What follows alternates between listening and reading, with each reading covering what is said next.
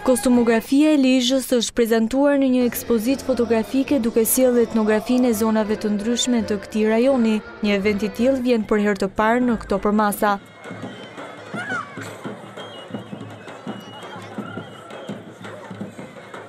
Këto veshje janë pjesë e aktiviteteve të ndryshme kulturore, por ato nuk janë të plota, pasi zona e Lezhës ka ende larmi në këtë fushë. Interesimi për të parë kostumet e shumta të Lezhës ishte maksimal. Si pjesë e organizimit të kësaj ekspozite, kryetari I Bashkisë Pjerin Ndreu tha se duhet punuar më shumë për të identifikuar dhe promovuar vlerat kulturore të kësaj zone.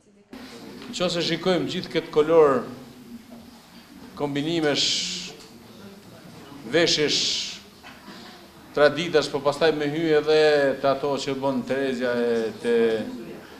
të gatimet, pastaj të mënyra se si festohen gjonat, se si janë rrithet e ndryshme të zonat ndryshme, ne zbulojmë pasuri pafund. Pavarësisht koloritit të sjellë, organizatorët e kësaj ekspozite janë të bindur se ka ende shumë punë për të bërë dhe më shumë kostume për të prezantuar. Kjo gjë u vë re ndërsa hulumtohej zonë pas zone. Ne mendojmë që këto foto të ngelin dhe po të ngelin në një mënyrë profesionale, jo si gjithmonë duke I parë në për rrjetet sociale ose në për gëzime familjare në mënyrë amatore dhe duke kërkuar profesionalizëm, normalisht rritet edhe veshësia.